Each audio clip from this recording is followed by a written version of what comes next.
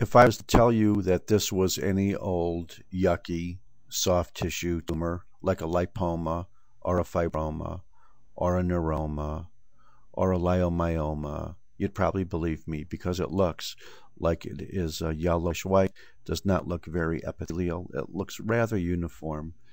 And this could really be anything.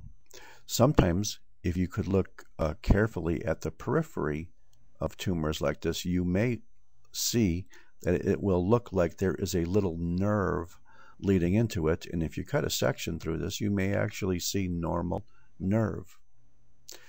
Let me go on a little bit more before we do the punchline on this case.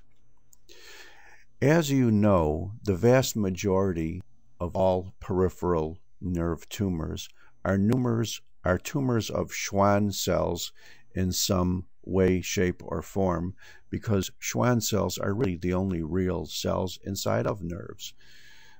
So therefore, Schwannomas, you might believe, could only be the possible form of peripheral nerve tumors. There are not supposed to be any neurons inside of peripheral nerves. Well, this tumor is like a Schwannoma. It's of a peripheral nerve. But the thing that might surprise you is that in addition, you will see, besides these spindly cells already that look like the typical cells you see in Schwann cells, you are also looking at these bigger things here. What are they? Well, that's why we have microscopes. Let's look at some of those bigger cells, and lo and behold, they almost look like either neurons or ganglion cells. And for this reason, this tumor of peripheral nerve is not a simple neuroma or Schwannoma.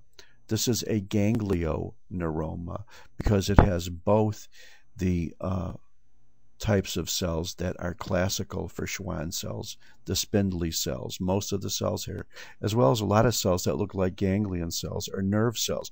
These are are almost always found in the abdomen in association with sympathetic nerves, because as you know, sympathetic nerves they have ganglion or lead to ganglions. And this is a ganglioneuroma. They're always benign. They're usually in the abdomen. And conceptually and anatomically, think of it as a nerve of a tumor of a peripheral nerve that also includes cells that look like nerve cells as well, or ganglion cells. And if you were to go into a sympathetic ganglion, of which the adrenal medulla can also be thought of being as a ganglion, you would see these large cells representing actual neural cells. But in this tumor, you see both ganglion type cells or neuron type cells, as well as all these more classical nerve sheath or Schwann type of cells. Thank you very much.